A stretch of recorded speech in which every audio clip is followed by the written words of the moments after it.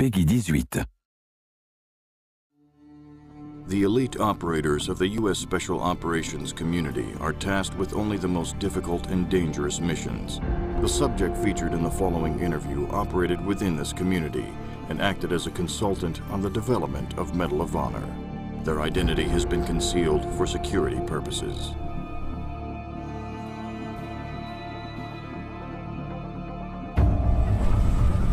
I'm a guy with a special forces background. I've been in service in my country for over 15 years. When certain things show up on the table and certain things need to get done, 100% of the guys that you work with can look at that and say, I am the answer to that problem. I always knew that I wanted something different. I wanted to beat my own path, carve my own way. I'll call it fate. I wouldn't want to be doing anything else. I always like to refer to the guys in our community that the candle just burns brighter.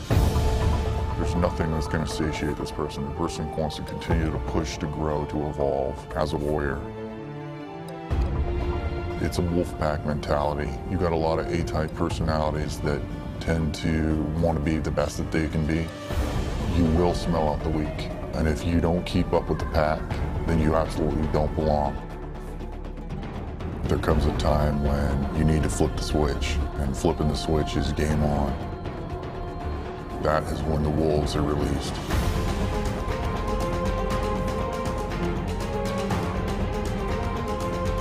There are moments when you're out in the field and things can be surreal.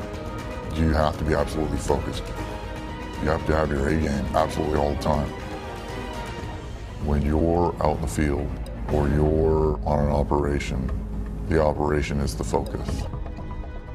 We're at war. What are you willing to do?